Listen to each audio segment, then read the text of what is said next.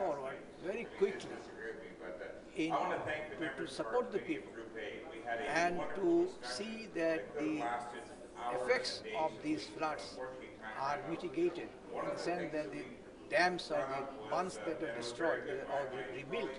So the government and the people's representatives are very active in this matter. So I think the government and the parliament is very active in regard to the climate change consequences. It summarizes it all. One voice. Move with one voice. One voice as a country, as a region, as the world. We should all move with one voice to say enough is enough and that we must save humanity from the effects of climate change. Little did I know that maybe, I thought at first I thought it was the African countries, the least developed countries in Africa which were heavily affected.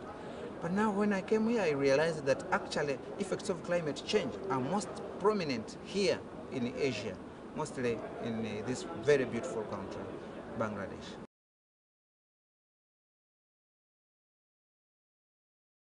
It's been inspiring to hear the work that's being done by parliamentarians around the world and the legislation that's being brought in regarding climate change, the motions they're doing, the all-party caucuses that are forming.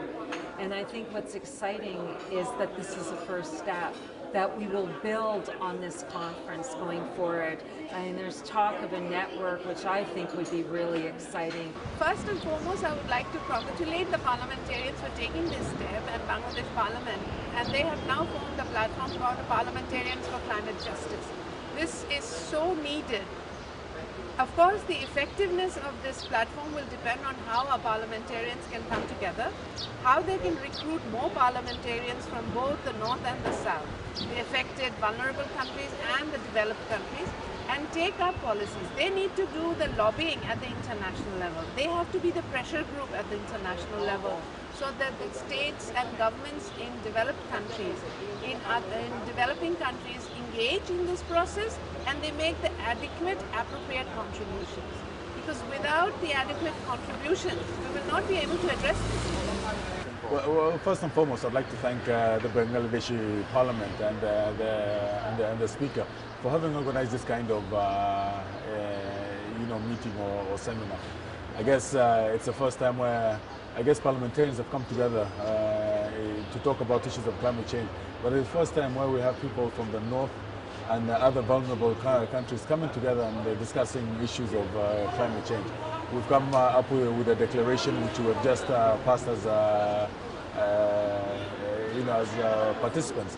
In essence, it brings about roles of members of parliament in terms of issues dealing with climate change. We've come up with a network for issues with climate. Technically, it's a network of climate justice. And in essence, what we're trying to do is, one, capacity build members of parliament.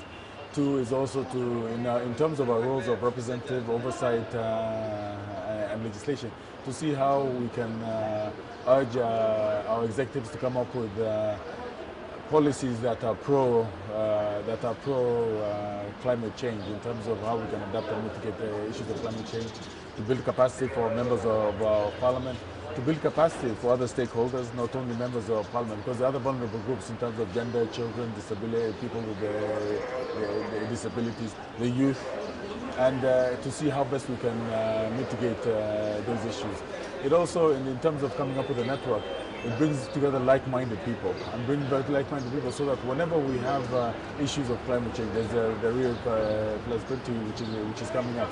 So we can go as a group to to push the agenda of people from most vulnerable countries. I'm very happy that the parliamentarians are engaging in, first of all, oversight of the executive, in making sure that the budget allocations are there for climate change in general.